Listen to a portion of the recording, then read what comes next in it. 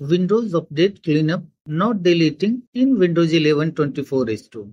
Hello friends, when running this cleanup, we noticed that Windows Update Cleanup files can't be deleted. This began after installing KB5043178 on Windows 11 24/2. This is a bug in this version. The undeletable 8.63 GB of Windows Update Cleanup files begins to occur after KB5043178 update to 261.00.1882.